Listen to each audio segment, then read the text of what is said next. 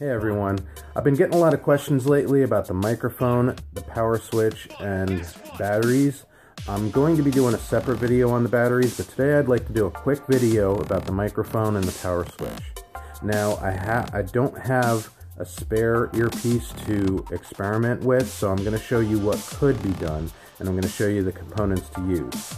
However, please try this at your own risk. So let's get started. Okay, now I have here the HBS 750 and the HBS 700. This procedure will also work for the HBS 730. As you can see here on the HBS 700, we have the left side of the earpiece exposed.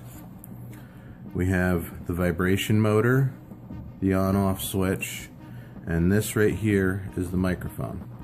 Now, if you look at the back, you'll see that this whole rubber piece is not the microphone. The microphone is actually embedded in the back. You'll see a little circle right here.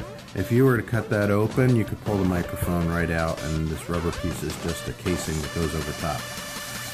Right here are the negative and positive wires for the microphone. It hooks up just like one of the earbuds does.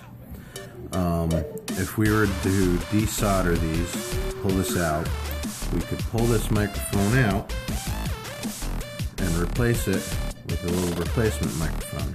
And if you look, it's actually the perfect size to fit right in the space where the old one went. Now this microphone right here, I actually had found inside replacement earbuds of one of my earpieces.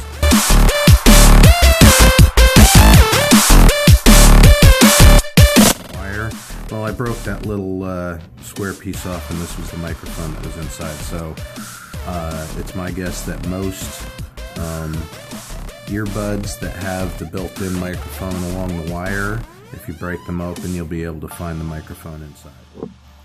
And here we have the HBS 750, which is a little different. The microphone is on the side, but it's the same concept. This one has a ribbon instead of having just wires. And if you pry this out, you'll be able to get to it, but you'll see on the back that it's the same thing. It's just the microphone that's encased inside this rubber piece, and you can cut the microphone out of this rubber piece. If you look,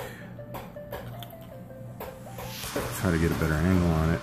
On the inside of here are the positive and negative solder points. So you could pull this microphone out, desolder these 2 points, and use the new microphone. The colored wire would be the positive.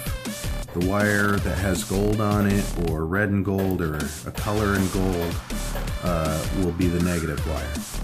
And you do the same procedure as you would replacing the earbuds. You just cut the wires, you add enough solder onto the end of them to create a good solder connection, and then you would solder them to the board, fit it inside the microphone piece, and I would put a piece of tape over the back or something just to keep it inside the rubber piece here. But that should get everybody started in replacing their microphones. Now, unfortunately, I don't have a spare earpiece to try this procedure on. It's an untested procedure, so again, try this at your own risk, and see how it goes. But if your microphone's already messed up, then there's not really much you can do to make it any worse. Okay, now there's another issue I'd like to clear up about the power switch. I'm not sure if the power switch is replaceable because they're very small solder contacts. If you could find this switch on, I'd say eBay would be the best place to find a switch like this. A local electronics shop or RC hobby shop might have one.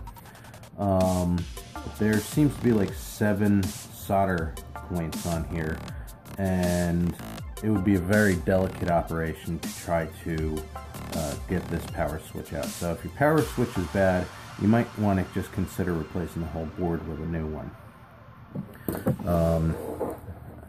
Power switch is the same on the HBS 750, and this one I believe is a lot harder to get to just because of all the wires in the way.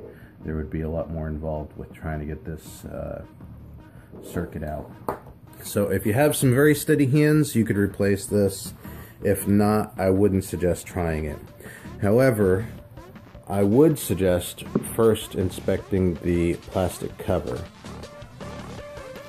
These are the plastic covers for the switches. This one's for the HBS 750, and I'm not sure if the camera picks it up, but there's two little tabs here that operate the switch. And this one is for the HBS 700 and 730, and you can see that there are two thin tabs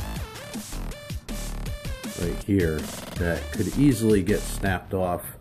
And if these tabs get snapped off or these tabs get snapped off, the on-off switch is obviously not going to be depressed, so this switch would just slide back and forth freely. So this is a good starting point to check if your power switch is just sliding back and forth freely. Check that your cover is not just broken, because you can always remove this and just use a pin or a sharp object to reach in here and slide the switch back and forth.